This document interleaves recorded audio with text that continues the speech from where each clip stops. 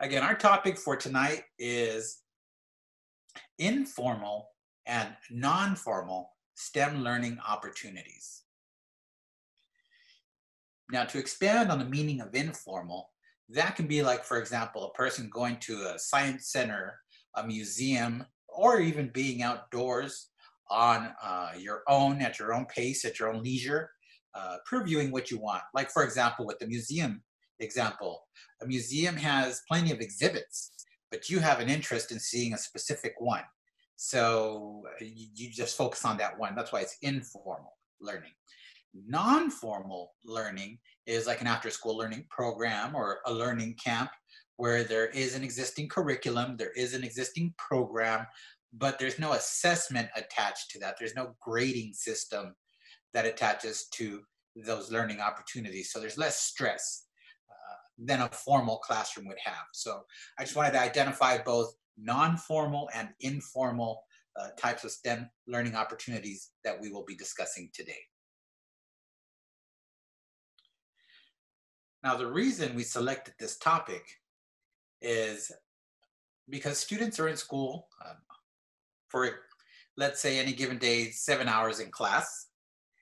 And those 7 hours break down into reading and writing, math, social studies, science, electives, and then you need time for lunch and breaks.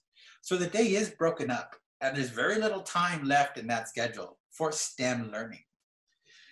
So we'd like to provide more learning opportunities for STEM outside of school, maybe within the community, within your family. While you're having your quality time, you can also have moments of learning.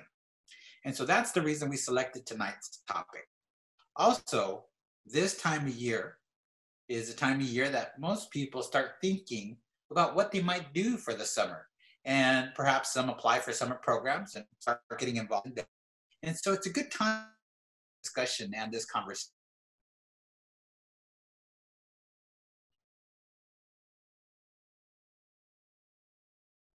Moving on, I'm your host for tonight, and my name is Scott Cohen. My sign is here, be on the ear. I'm from Atlanta, Georgia. I'm a PhD student, doctoral student in science education at Georgia State University. And I'll turn the floor over and have the panelists introduce themselves and state where they're from and what their employment is. We'll start with Jennifer. Hello, my name's Jennifer. This is my name sign. I'm a sea turtle biologist here at Loggerhead Marine Life Center. The abbreviation is LMC. I'm originally from New York and I'm now living in Florida full time. I work with various different researchers in terms of biology for sea turtles, and I'm also involved in the program here as well. Thank you so much, Jennifer. Now, Brandon Call. Hi, I'm Brandon. I'm a science teacher at the Florida School for the Blind. I teach high school level, which I really enjoy. I teach zoology and environmental science. Also, I run an outdoors club after school for students who are motivated to explore and have an itch to get out in the wild. I take them with me. We do fun things like kayaking on campus, and I also host a show called Wild Saga with Call. In that show, I go out in the wild, I capture animals, and basically talk to the community about what's out there when you do explore. This is Scott. Thank you, Brandon. Thank you for that. And now we'll turn it over to Brittany. Hello, everyone. My name's Brittany Comegna, and I'm living in Rochester, New York. I work at NTID, the National Technical Institute for the Deaf, and I run the National Non-Credit Program for students. There's a partnership with 35 different counties right now. We're offering 55 different course sections now related to STEM. So that keeps me plenty busy, but on the side, I have my own business called Deaf Green Thumbs. And my partner and I set up that business with the goal of sharing knowledge about houseplant care in ASL. We post many videos about that, and I've really enjoyed that. Thank you, Brittany. Thank you all for joining us tonight. I'm excited and looking forward to our conversation and discussion. We also have CSD Learns, which is a team working behind the scenes, which has set up the webinar for today, setting up. I'd like to extend our gratitude to the CSD Learns. Thank you for that, CSD Learns.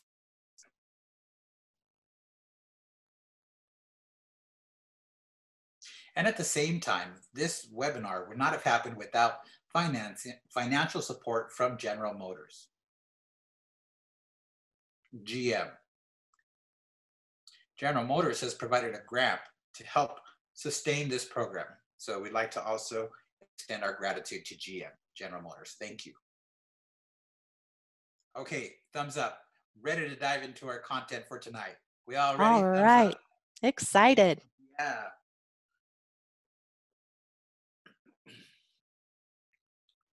My first question for tonight is share your current involvement in either informal or non-formal STEM learning.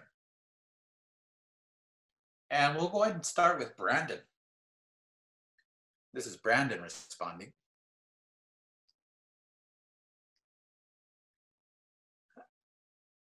In terms of getting in depth, let me start with Wild Saga. Uh, I'm more self-taught in getting out in the wild and adventure. Uh, I was frustrated without having much to do and too many resources. But I met a friend who liked fishing and I liked backpacking. And we thought, let's make some videos. And people really enjoyed them. And they said, guys, we want to see more of this. And we went for it all the way. And we had a lot of fun. My friend and I realized that we were constantly learning. We weren't expecting to find things, they would just show up. And so we were learning on the go, which was a huge plus. And then we had that interchange of knowledge with friends. And I felt like I was helping the community to continue and expand that. And so it can be challenging working on the videos for Wild Saga as well as my teaching career, but it's something I want to continue.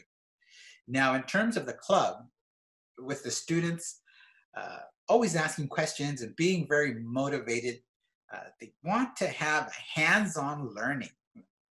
They're looking for challenges to apply concepts to be able to make those connections. And so I am able to do that with the wild. We get out there, we can ask questions, we can find solutions, and that just leads to this momentum and more interest of STEM because as students have real life examples and realize what STEM is, they get more motivated and interested in it. This is Scott. Thank you so much, Brandon. Now I'll turn it over to Brittany. Well, right now, with Deaf Green Thumb, informal STEM learning is what we're providing through social media, through videos that we post regarding houseplant care. We post a video typically every week with new content. Usually on Tuesdays, we'll share a tip that's usually very simple, but a lot of things that people don't realize. And so we really use that approach. Like one example is how to minimize or get rid of a gnat problem that you may have. There's certain types of sands you can use for the soil or insect killer or different watering techniques that can resolve that problem. For an informal approach, what I've been doing is hosting workshops for people. I'll go visit different cities and different states and provide workshops in terms of plant care. Just 3 weeks ago, I went to Riverside, California, and I taught how to take care of cacti.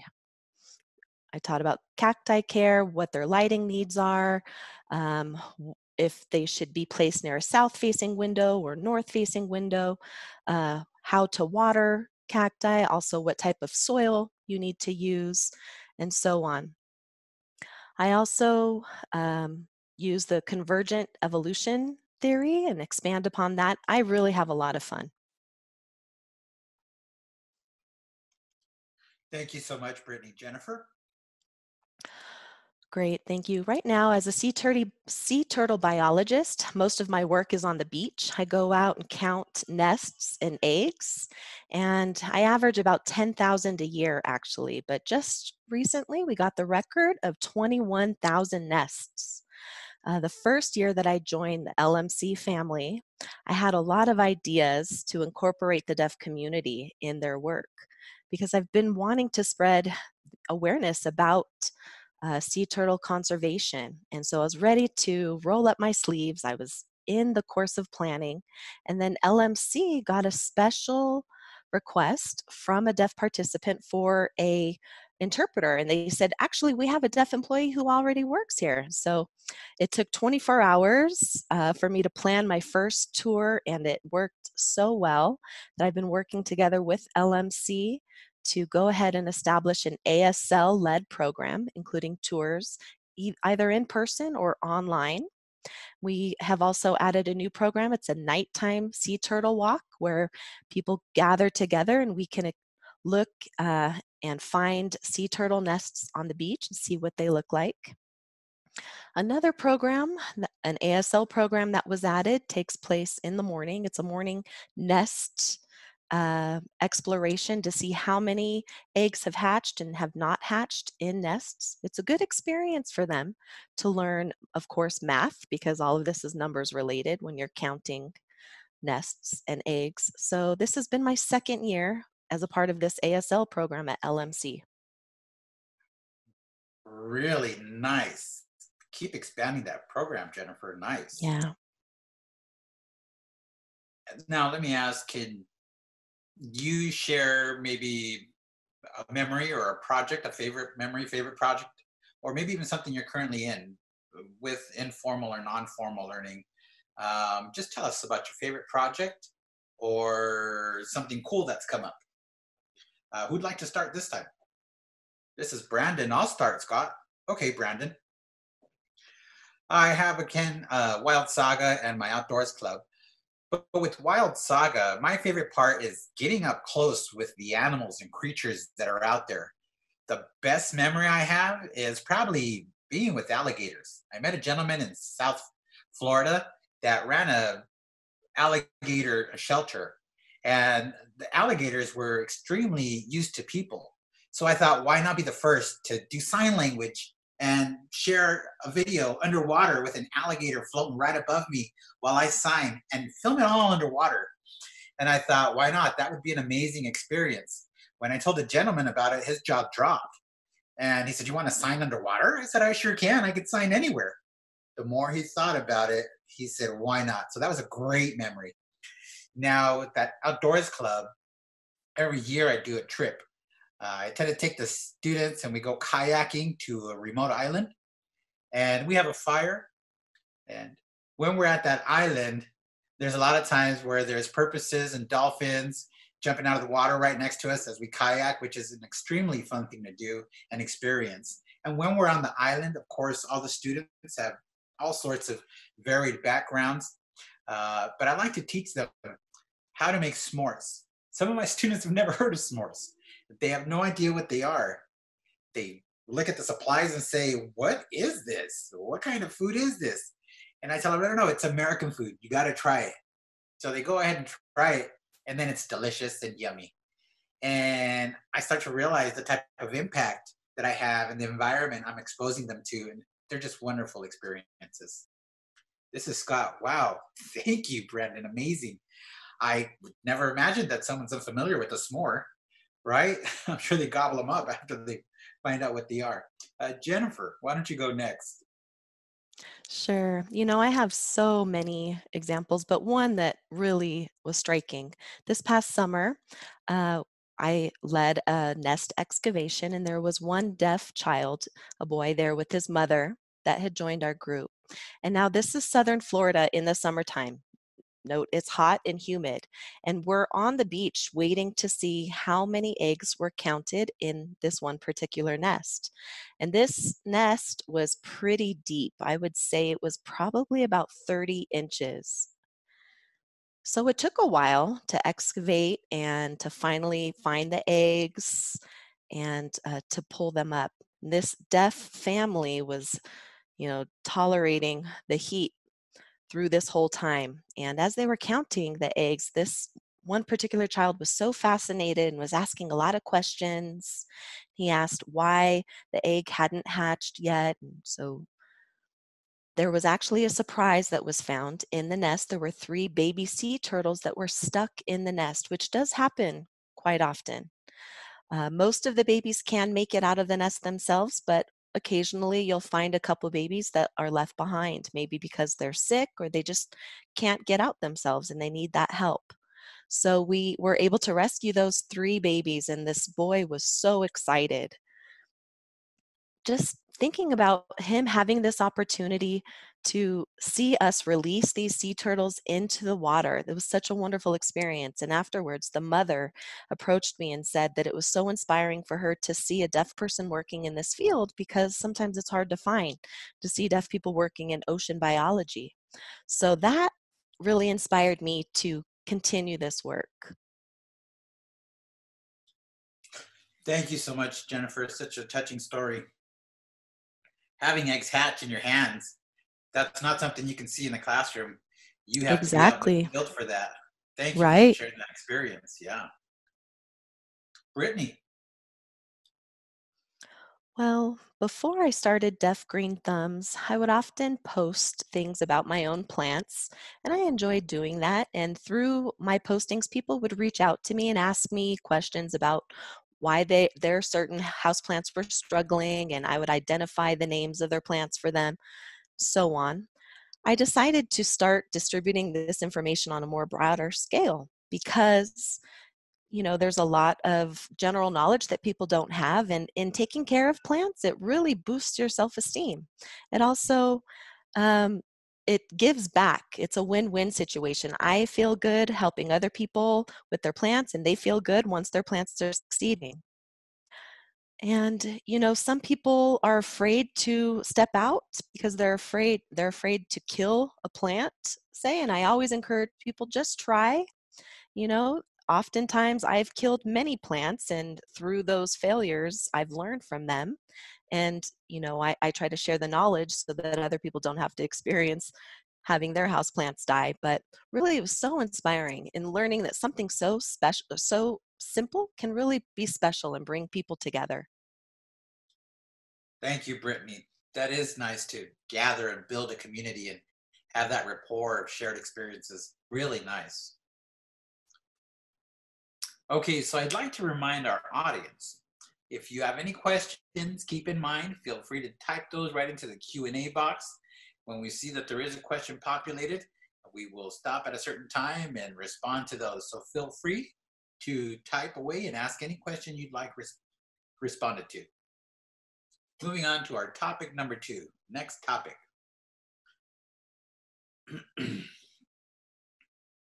Okay, so now I'm asking you to think about back when you were young.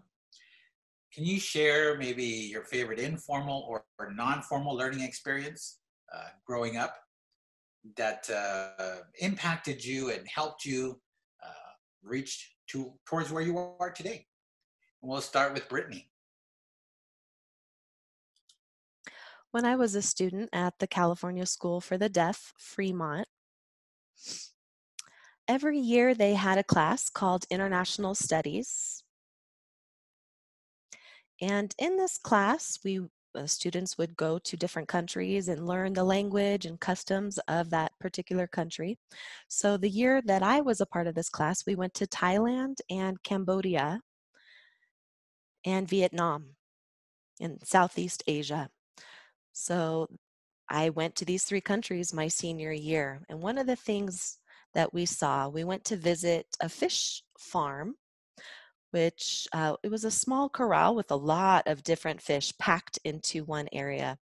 And when you go to the grocery store, you'll sometimes see fish that are for sale, and they'll say wild caught or farm raised. And I never fully understood what that meant until I saw it in person, in real life.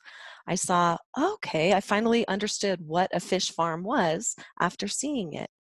And that tied into, learning about ethics of fishing. where there's no regulations and people can just fish until it decreases in the population, which actually impacts the whole food chain because there's animals that depend on those fish. So there's great impacts based on that. So I learned a lot about controls on fishing, also water pollution issues, that, fish cannot be healthy if they're living in polluted waters, which impacts all of those animals upstream that feed on them. So that was something that was really good for me to see in person. And through that, I really learned a lot more than I probably would have learned in a classroom setting. I probably would not have understood in depth what that whole system was until I actually went there and saw it, and it completely made sense to me. Thank you so much, Brittany, for your comment. So lucky to have the opportunity as a high school student to travel to another country. For sure. And definitely we know that any travel to a foreign country is a rich, rich experience. Thank you for that example. Jennifer. Well, growing up, I've always loved the ocean. Often gone to the beach.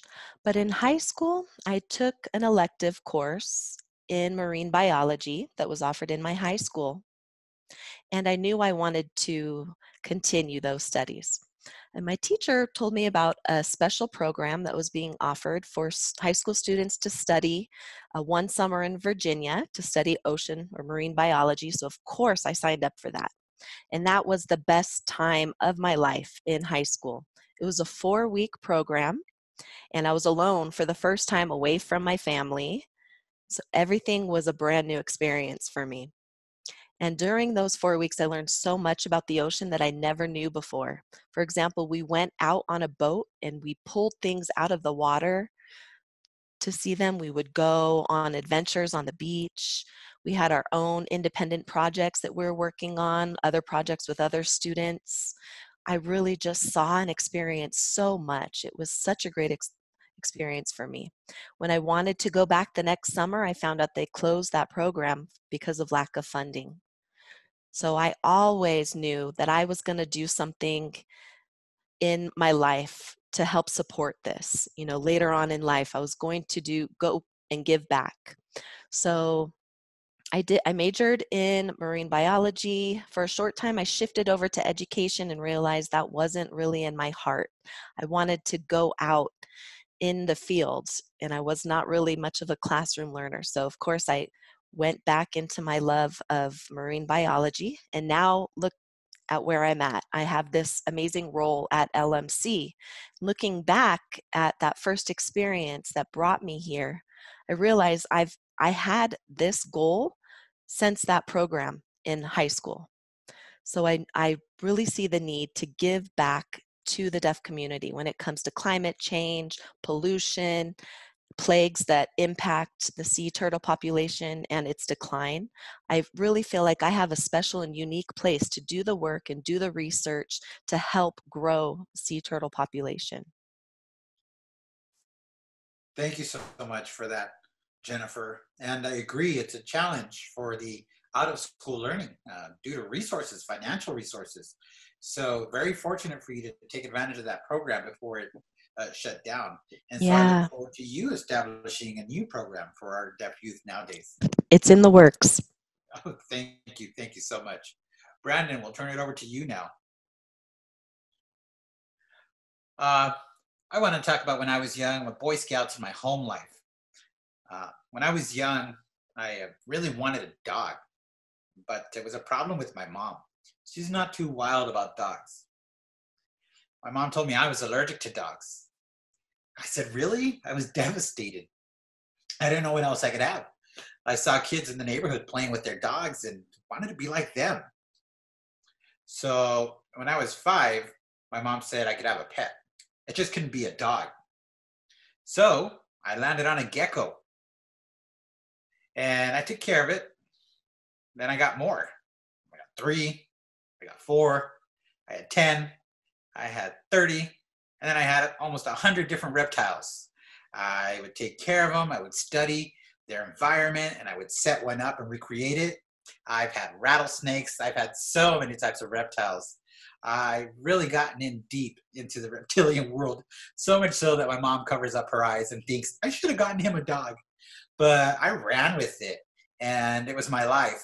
I mean, I just got so in depth and learned so much and enriched myself through my own frustrations by having those pets and through my successes. Right.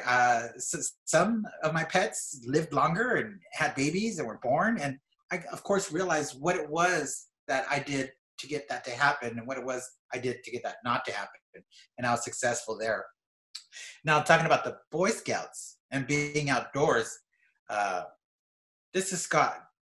What is that sign you're making? What does that stand for? Oh, this sign is the Boy Scouts. Thank you. This is Brandon again. I was the only deaf troop there. The rest were hearing.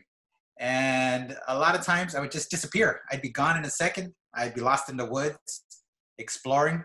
One time I was in Yosemite and I confronted a bear. Uh, but I won't mention that story right now. That's for another time. But I had a lot of self growth, self enrichment, and I still have that really strong passion. But I'm looking more towards conservation because things are changing in the world nowadays. There's a lot going on, and I'm trying to teach the students in the outdoors club. I try to give examples because Florida has a problem with invasive species, and in my classroom we go outdoors and we go out and we look for those species, invasive species. We try to identify them, we try to separate them. And so I keep trying to share and pass that passion along to the students I work with. Thank you so much, Brandon. Thank you for that. This is Scott speaking. I look forward to hearing about that bear story some other time, huh? And it looks like Brittany would like to say something. Brittany, go ahead. Yes, I just wanted to add, as you were talking, Brandon, I remembered a story. Um, Back when I was a kid, I would go out exploring, and my bachelor's degree is in biology. My father's bachelor's degree is in biology. He is a science nerd, and he would often bring home various different animals and talk about what they are. I remember one day he brought a snake and a toad. I had caught a snake and a toad. I was about 4 years old. It was your regular garden snake. It was black, with the red uh, stripes on it, that regular type of snake. I brought it to my dad, and he said, this snake can eat this big toad. And I thought that was impossible. It was a small snake and a huge toad. And my dad said, yep, watch. And he put them together, and the snake ate the toad. I could not believe it. It was so shocking. It stuck with me. And same situation, we'd go out for walks and my dad would show me various different animals. And that exposure really helped me treasure the environment. And this is Scott speaking. What a cool story. I'm sure you're probably heartbroken at 4 years of age to see an animal die. I actually thought it was really cool. I learned something Oh, new. really nice. Okay, we have a question from our audience members so far. They want to ask what the difference is between informal and non-formal learning. So I explained it at the beginning, and I may have forgotten. So who wants to take a stab at it? I guess Panelists, I can. Jennifer? Okay. So, informal learning is more like learning that's done out in the field instead of in the classroom. Classroom learning is more formal with a teacher, textbook, and so on. But informal learning is something that happens when you're just learning on your own, hands on, getting that experience. That's my take on it. Thank you for that, Jennifer. Brandon, Brittany, is there anything you'd like to add? I think you explained it perfectly, Brittany.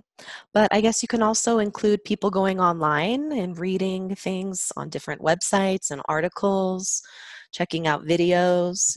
Learning is done that way too. And this is Scott. Actually, when we were young, we didn't have technology or the internet. We weren't able to have videos like that. And so, with modern day technology, we have tons of resources and information available around us everywhere. So, is there any advice on how we can evaluate online information, panelists? Brittany Brittany. saying, for me personally, With deaf green thumbs, when people reach out to me, they'll ask me for clarification or for me to expand or explain something. I'll often research other sources and other people and do a comparison.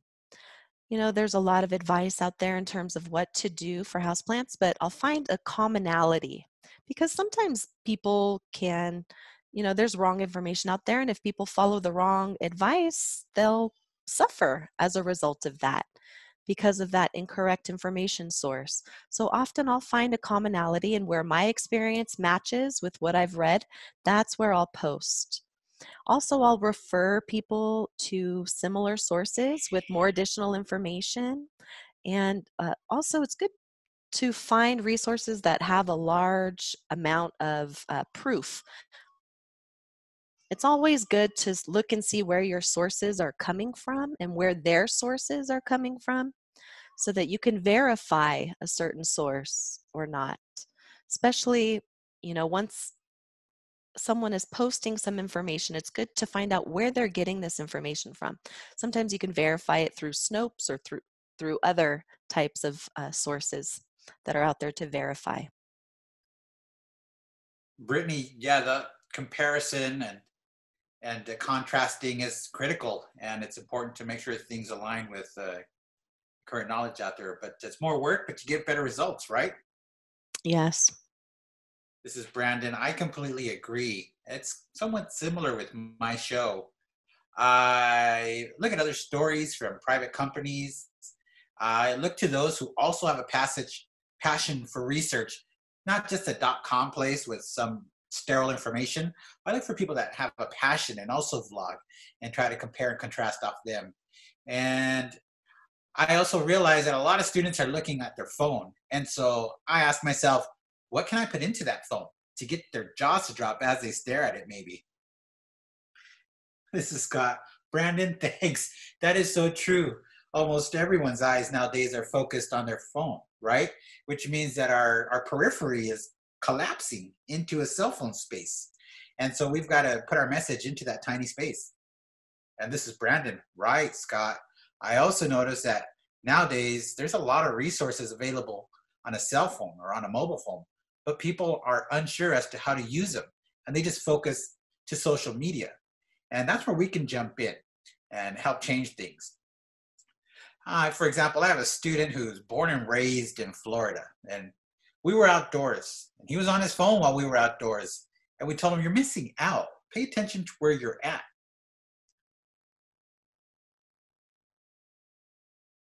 And there was a rotate spoontail, which is a rare type of bird. And we told him to look out. And we said, look up.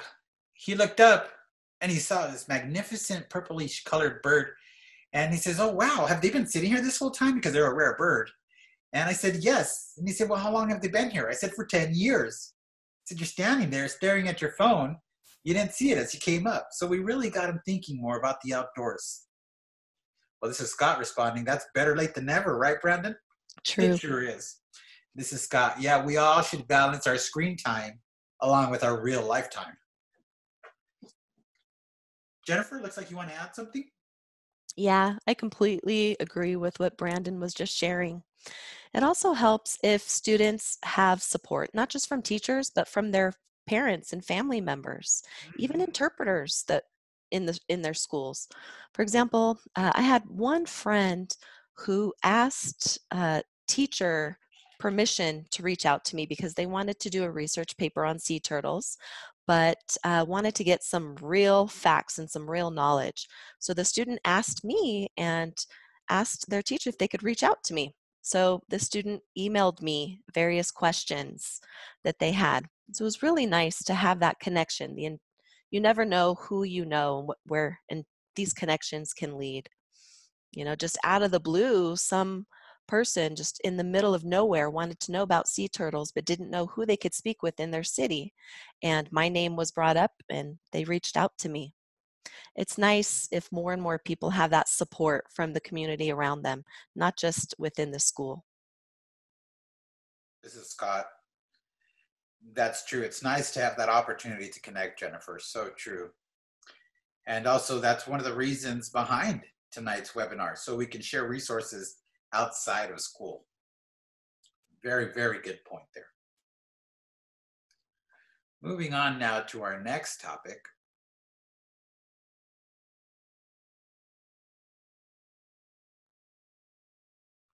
We've sort of touched upon it, but I'd like to ask directly.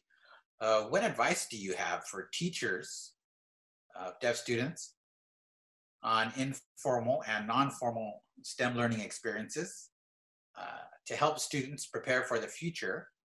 And what can teachers do to keep their skills and knowledge updated in the field nowadays? Brandon, go ahead. I'm a teacher, so I might as well respond. My advice is pull them out. Pull them outside. Even if they're screaming and yelling, pull them outside. Take them outside. They'll thank you later. Show them everything outdoors that you can. And then try to connect the applications. Try to connect your lesson to what's happening outside so they can make sense of the world and start to appreciate things more so that our students can start to recognize and become aware and identify things. For example, on an annual basis, I tell my students I'm going to have a week of fun. We have a classification for different animals, and a lot of times they look like giant words, boring words to students. And so we go outside. I take them outside and I tell them they need to identify 10 types of bugs. They cannot be the same. They need to be 10 separate different bugs. So if anyone catches anything that's similar or too many, they can negotiate with each other and start creating them. So of course the students get really motivated. They go out there and collect as many bugs as they can. They bring them in, and then I have them identify them by their scientific name. And of course, the one with the strangest name or most oddball name wins a prize. So usually I have a Hall of Fame page that I put these bugs on. I have about 200 bugs on my wall, and they all have unique names. And of course, all the students want to get their bug on the wall because then they know they'll be remembered. And so they ask me, who found that bug and how did they get there? And so I found a fun way to motivate them, to get them to connect these scientific names and all that jargon to the bugs and insects that are outside. That's one way. Now, again, another way in getting the students to understand how invasive species, what their impact is, what we do is we go outside, we collect small animals. And so I've had times when I've done that with the students. They bring in the animals, and there's a small green lizard called an anole that lives in Florida. What we do is we take it, put it into a box, and then the students go out and find a cumin tree frog. And they bring it in, and then we watch what happens. And then they log daily and slowly recognize that the anoles start disappearing and that the tree frogs keep becoming bigger and bigger. And so I asked the students, what do you think is happening? Why? And they say maybe they're not used to the new type of predator and he's just gobbling them up. And so the students realize it and they make that connection, and it sticks. When you allow the students to make connections naturally, it sticks. That's my advice. This is Scott. Brandon, that's some really nice advice.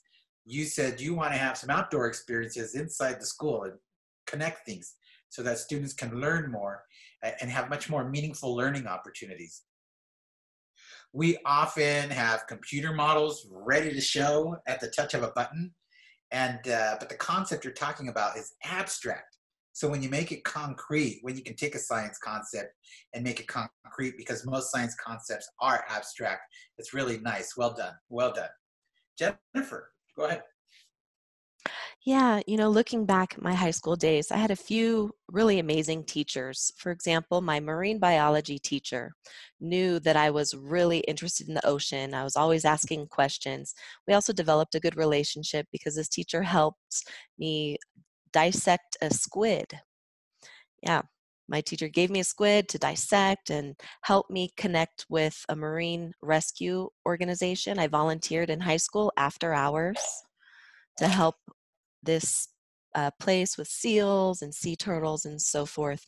So this teacher really encouraged me to do some hands-on exploration, and I encourage that as well. If your school doesn't have these types of programs or clubs, research something outdoors related. There's got to be something near you related to animals, or maybe you can connect with the zoo. Also, if you know a particular person, a deaf person in a STEM field, but let's say this person works as an engineer and that doesn't really tie in with what your students are interested in. Go ahead and reach out to them anyway because they may have connections. They may know someone else that is in your field of interest. As we mentioned, you never know who you know until you reach out to them and who they know. So keep that network open. You never know who you could reach in the end. Jennifer, you make a valid point there. And I want to add to our resources Atomic Hands. Atomic Hands has several people, professionals who are in the STEM field at their website. However, we still need to add more. So if anyone here knows anyone, feel free to reach out to Atomic Hands and we'll continue to add to our database because the more we know, the more information we can share. Also, it's not really what you know. We all know it's who you know. Yep, exactly. Who you can make that connection to can really expand and enrich your learning. Brittany. I think Brandon and Jennifer gave some wonderful examples. So I just want to add to that if you have an activity, maybe it's after school or in a club where you're going out and learning about animals, and maybe you have a student that's not comfortable with it, you can always assign that student with a different role, still within the umbrella of STEM. Researching and collecting animals. If they're not comfortable with that, maybe they can do the documenting of it. They can take pictures of the animal, or also you can have students um, engineer a habitat and put the right environment together for those animals or creatures that are being caught. You can assign another role as a data or statistician. So, and you can also have the students switch roles. So you cover everything, STEM as a whole, in different ways. You can switch the roles and keep it fun by rotating it that way. Or you can assign roles that are specific to their interests. Not everyone's interested in everything, and that's okay. Just encourage them where their interests are. Growing up, I always felt pressure to know information and to appear to be smart. I always had that pressure on me. And sometimes I would ask a question that would show that I didn't know the answer, I didn't have that knowledge. And sometimes I would shy away from asking these questions because I didn't want to be mocked or didn't want to be looked down upon. I think it's so important to develop a culture of inquiry and encourage students to ask questions, even if they're kind of outlandish, because that's where their interest is, and that will help foster their curiosity. And then that will lead to a merging of the topic that you're trying to teach. But really, I feel like students don't ask a lot of questions. So we need, even now, all the more where our students have standardized testing and more strict criteria is put on them, there's not enough room for exploration and really for students to learn that it's okay to fail, it's okay to be wrong. That's how you learn, and there's still fun to be had in that learning. So encourage that it's okay. Brittany, thank you. You actually brought up three points for me. Failure, in terms of failure, it's a word I saw at a conference. I saw productive struggle. Yeah, productive Right? struggle. It's a Yeah. productive struggle to make something.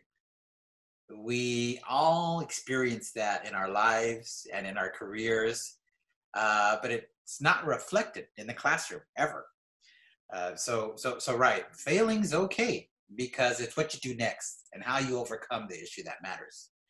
And that leads me into the second point that came to mind was content learning, out of school learning, informal learning, right? It's not the primary thing. The primary thing is for our students to explore. Like you mentioned, most of you said you were interested through your exploration. That exploration led you to the content learning. Like what Brandon said, all those vocabulary words and names, put those to the side. Go out there, do things in real life, bring it back to the classroom, and then make that connection. That's a fantastic way to encourage our students to get out there and do some of that content learning. My third point, and roles, and now in the 21st century with learning skills, communication, working together, innovation, and critical thinking skills, the 4 C's, uh, assigning the roles, like was mentioned, and then the coordination amongst each other, and then the creativity with each other to work together, and knowing that they're all a one, and they all together as a group can build more knowledge than they can individually. And so that isn't critical to have that connection out of school, in real life, and also in school. I'm just curious to ask the group at this point, are you all involved in any professional organizations, uh, with any non-formal, informal learning? Like, for example, Brittany, you mentioned your plants, advice that you give, and then Brandon Call, you mentioned uh, your Wild Saga. Are there in those professional opportunities any opportunities to provide education or an enhancement of skills? Jennifer, please. Yes, LMC has a wonderful education department that provides a long list of resources involving homeschool, field trips, just so much out there. Yeah, there's a lot of resources available. This is Scott. Okay. Jennifer, is that information online as well? I'll have to check, but I'm pretty sure that we do offer information on our website if you go to our LMC website. Thank you so much, Jennifer. That is nice. Brandon, I see you have a comment. Right, Scott. I had a professional organization find me while I was doing my outdoor club thing. There's a local research organization nearby, for the estuary and the local water resources. So I took our class over to the estuary. We seem to always go there. And one day there was a gal who approached us and she said, "Hey, I want to work with you." And I looked around, I didn't know who she was. And she was a researcher that wanted to involve deaf people to understand how they could make accommodations for the deaf and blind. And so we might have some students that want to research the estuary there. And so they were looking for ASL resources. So what I did is I put some of those into sign language. So instead of having all the instruction in English, it's also in sign language. So any of the local schools that would like to visit the area before they commence any activities, they can look at the estuary's information in American Sign Language and then move forward with those activities. We have like a plotting activity where they can count how many plants are within that plot. And then we also have another activity where they can identify fish, which are netted, and then they can look at the different type of species. And there's all sorts of different activities that are added there at the program. And again, it's a river conservancy program. And I believe they're in about 19 states throughout the country. So these videos can be moved along to these other locations, and they just have to be adjusted to be ready for that area. And that information will be shared throughout the states. This is Scott. That's really nice, Brandon. You've done something for our future students to have access while they're outdoors. Extremely nice. Very nice. Brittany, do you want to add to that? Yes, not involved with any professional organization, but what we do is connect with people who breed plants themselves. You can actually breed plants, that it is a thing. For example, here in Rochester, there's one person who has a plot of lilies at their home that they grow, and they breed various different colors of lilies. This person's been doing it as a hobby for 20 years, and they will actually crossbreed flowers with different colors and make a whole new color. And their home has just rows and rows and rows of lilies. And so I learned about that process. It's more of a community approach, just people that have, picked up certain hobbies in terms of growing plants that I've learned from and then shared. On a daily basis, the average person will connect with things that are relatable or shared experiences that are just in their own natural home and habitat. And so that's a way that I connect and share information with people. Having the connection to the experts, right, Brittany? Right, they're in your community. They are. And I wouldn't be surprised if they're in their own professional organizations. Yes, and also African violets. There's one person who lives here. No, I'm sorry. Bonsai. Bonsai. There is a professional organization, a group of people who study and are very knowledgeable in bonsai. And one of the top producers or caretakers of bonsai actually live here in Rochester and is very knowledgeable about aquatics as well. So I reach out to this knowledgeable person often. It is good to find local connections, and it's so fun to learn different people's stories and their journey with specific species of plants. Nice, very nice, Brittany. So we all have opportunities to continue learning in your fields and your careers. This is really good. It just shows we never stop learning. Exactly. Roll up our sleeves and keep learning. Really cool. Okay, we are nearing the close of our webinar. We'd like to share some of our resources. And you can see the slide is now showing a listing of various summer camps for deaf and hard of hearing students that will be taking place this summer. We've got the dates listed there. Some of them are focused on computer security, cybersecurity. Some are drone focused. And there's also others that are marine focused. And then they are generally STEM oriented outdoor programs. We will have that posted at CSD Learn's website. Feel free to reach out to me and I can share this information and send you referrals as needed.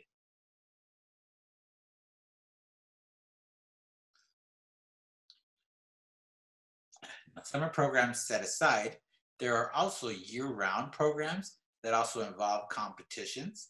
There's STEM competitions, there's academic bowl competitions, and these are competitions, again, that run year-round. So you do have a chance to be a part of them and meet other students that share similar interests and engage and make connections with those folks as well. Next month, there will be a middle school robotics competition at the Texas School for the Deaf. And there's also a high school robotics competition at the Alabama School for the Deaf. I believe they started last year with an all deaf team. Again, all deaf team in Yes. North Carolina there. And so now they're adding a middle school team this year. So there are opportunities out there to be a part of that informal, non-formal learning. And also, there are workshops offered by RIT. They provide workshops, as you can see in the slide there. And I encourage anyone out there to become a part of professional organizations because they have multiple amounts of resources that you don't need to create for yourselves. And we can get those that information and those resources and put it into sign language for our deaf students. Now here's a list of more resources specifically focused in American Sign Language having to do with science as a subject. Some are science concepts, some are just signs in science, others are experiences with science experiences, with science experiments. And so teachers, feel free to go ahead and access this information and share with your students as well to encourage their STEM learning. Now we've got teaching resources and teaching curriculum that you can pull from and use. What's really nice about online resources is that they are updated. Keep in mind with in-print versions of resources, after the years gone by, that's outdated material. And a lot of schools have 10, 20-year-old material. And so that's one of the neat benefits with having digital resources is that they're instantly updated when necessary. And here we go, some of our panelist programs. We have some of their information here. So if you would like to follow them and show your students what these cool deaf role models are doing in the STEM field, please feel free to do that and they can see their posts. Now I do know that Brittany and Brandon have their own pages specifically for their jobs and careers. And Jennifer will be creating one soon, right? Yes, very soon. It's exciting. We're all looking forward to it, Jennifer. And you Yes. can reach out to Brittany and Brandon and ask any more questions you may have through social media. Yes, you're welcome to reach out. Well, we're just about done again with our third webinar in the series. Thank you all so much, panelists. Thank you for being here. And we're looking forward to 3 more webinars after this with 3 different groups of panelists. And I'm sure some of those panelists are watching tonight to get an idea of what their session will be like. Next month, we will have a women's group, Women in the STEM Field, with their unique experiences, because the STEM field is heavily populated with men. And we'd like to encourage more women in the field. So we'd like to hear their experiences. After that, we will have people of color sharing their experience. Again, the STEM field is populated heavily with what happens to be a white male gender. So we want to talk to some POCs and get their insights on that. And then we also have a series with college students who are learning about the STEM field, and we'll take their experiences and how we can take their experiences to help enhance our students' learning who are headed in the same direction they are. And let me see if there's any questions there. Yes, this will be posted. Our webinar will be posted at CSD Learn's website. The last, well, no, let me restart. The first webinar is already posted. The second one has not yet been posted. It's getting the captions added. It's being edited so it can be a clean copy. So this webinar should be ready within about a month before it's posted on their page. So you will have an opportunity to use this webinar with your students, at your schools, with your professional development team, with whoever needs this amazing resource is who you'll be able to share that with. And we will also be doing a survey so that we may always enhance our content for you, our audience. Well, thanks again for joining us tonight. If you have any questions, feel free to reach out to me. My email is posted on the slide. Thumbs up, everyone. We've made it to 7. Good night. Thank you, everyone who has spent some time here with us. All right. Good